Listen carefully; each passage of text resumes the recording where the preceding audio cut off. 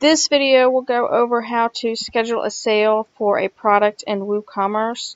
This video will use the standard WooCommerce without any additional plugins installed that you have to pay for.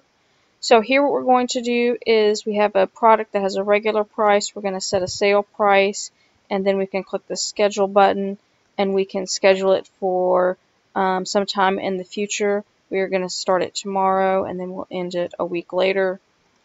So you can use this to schedule sales in the future and have them start and end on a particular day.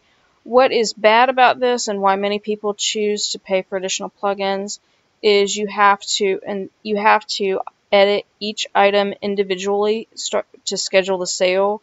So you can't go through and do a bulk sale for a lot of inventory at once using the standard WooCommerce options. But if you don't want to pay for additional plugins, this is how you would do it.